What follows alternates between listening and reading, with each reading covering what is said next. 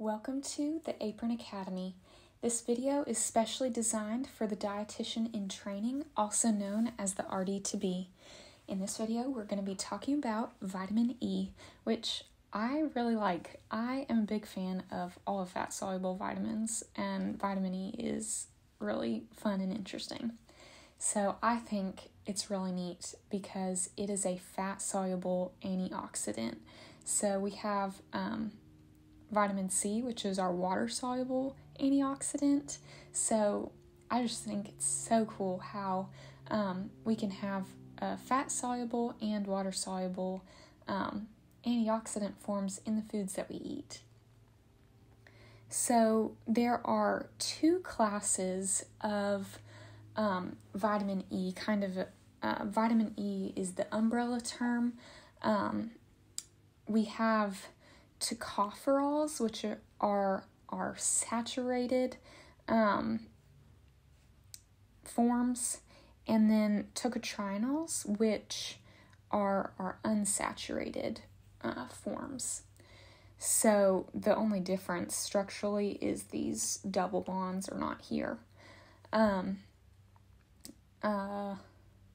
So each class, tocopherols, tocotrienols, have 4 vitamers. So there are 8 total vitamers for vitamin E. Alpha tocopherol, beta, gamma, delta. Same for alpha tocotrienol, beta, gamma, delta. There you go.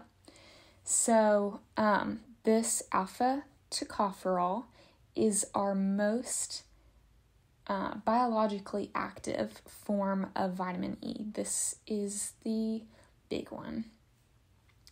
So typically with our foods, we get plants and animals, specifically the fats, so like meats, oils, nuts, and seeds.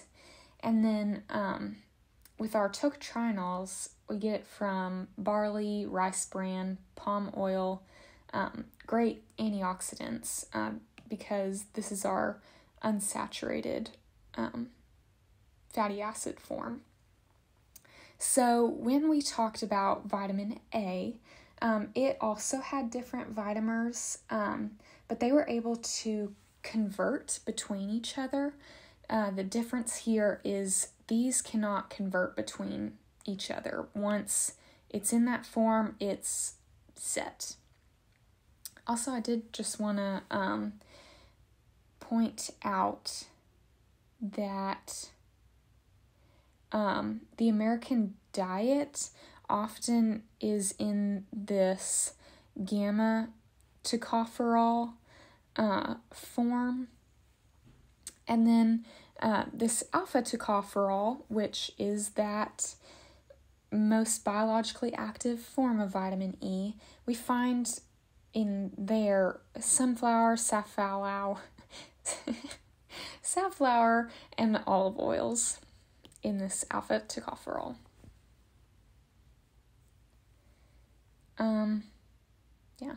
So actually I'm gonna stick right here for a second. So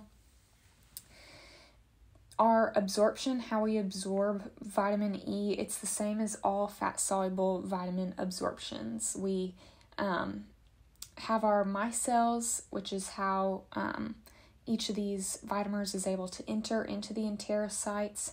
In the enterocytes, it's combined with the chylomicrons.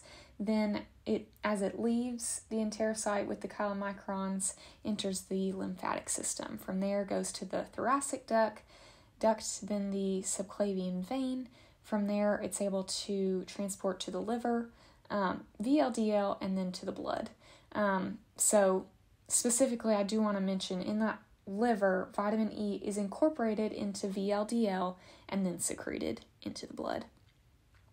So our circulating tocopherols are taken up via receptor-mediated endocytosis. And then within the cell, vitamin E is primarily found within the membranes, so like plasma, mitochondria, etc. So now, how does it get into the body? We have a transporter called alpha TTP. Just write that there. Which is able to incorporate the vitamin E into the VLDL. So without it, we could not incorporate into VLDL, not get into the body. So if we do have a mutation of the alpha TTP, then even if we're getting enough vitamin E in our diet, we'll still show signs of deficiency because it's not able to get incorporated into the VLDL because this alpha TTP is what does that. So now focusing on this alpha tocopherol, why is that one the predominantly bioactive vitamer? So there are two reasons. The first is because this alpha TTP is specific for alpha tocopherol. So it's able to put this one specifically into the VLDL in our body. So then this alpha tocopherol is enriched through the alpha TTP. The second reason why alpha tocopherol is the primary bioactive vitamer is because we have another transporter called cytochrome P450-4F2. This essentially gets rid of vitamin E. It detoxifies our enzymes. And what's interesting is this cytochrome P450-4F2 is specific for the rest of the 7. So it's getting rid of the rest of the 7. So that's why this is like highlighted more. It's able to get uptake or used by this alpha TTP, but then it's not leaving our bodies as easily as these others. So that is why alpha tocopherol is the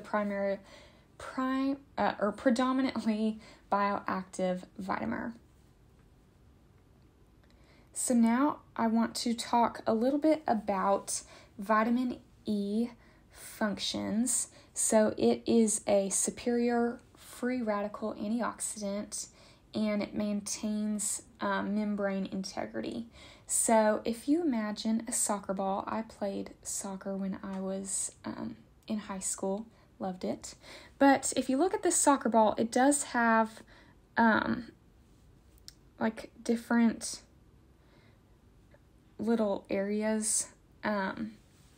So if you imagine each of these areas, and vitamin E is located, like there may be one per each little area.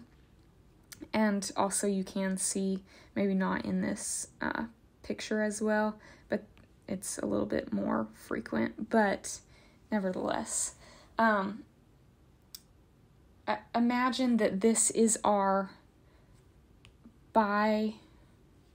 lipid bilayer.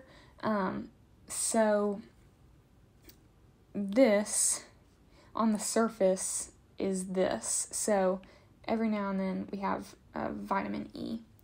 So as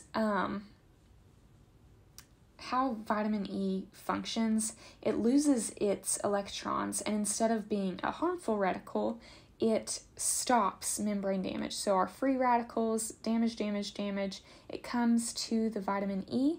The vitamin E is able to stop the damage from continuing.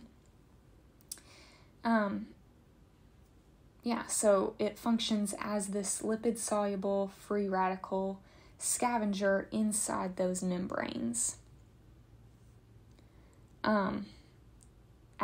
As that free radical scavenger, it protects the membrane lipids and the proteins, and it does this as it generates peroxyl radicals. So there are three kind of steps, I guess, as a free radical scavenger.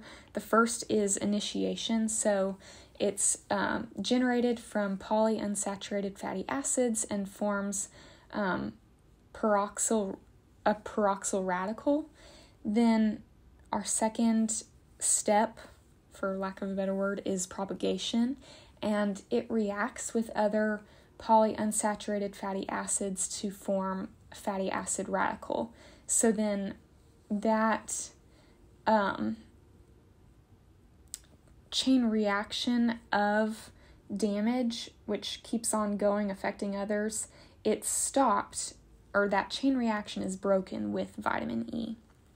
And then this third step is the terminal step, so it generates a free radical, and the tocopherols are most effective at breaking that chain of reactions because they react faster with the peroxyl radicals. And also tocopherol radicals, that radical is relatively non-reactive and can be reduced by ascorbic acid. So vitamin E, when it's oxidized when it protects against damaging free radicals, and then vitamin C hands off that electron. What does that look like? This is our antioxidant network. We need all of them for it to function. If we're missing one, then it's not going to function like it needs to. It can't work in isolation. So, like I just mentioned, vitamin E is protecting against those damaging free radicals. Vitamin C is able to hand off electrons.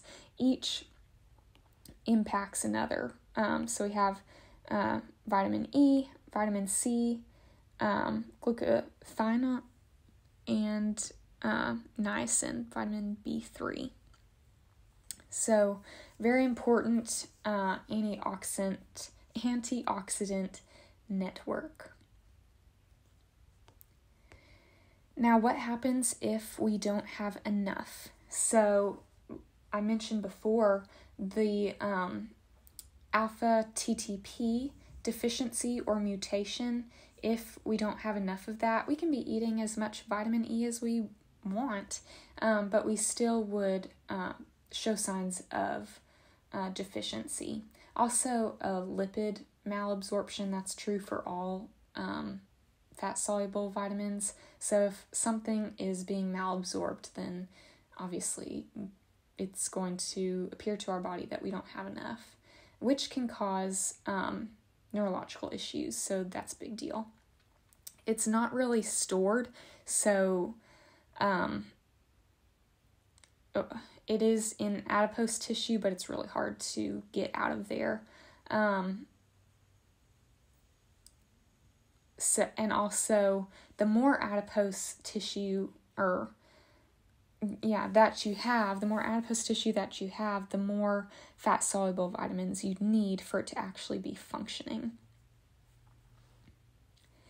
And then, so vitamin E helps with immune responses, reduced risk of cardiovascular disease, cancers, degenerative diseases.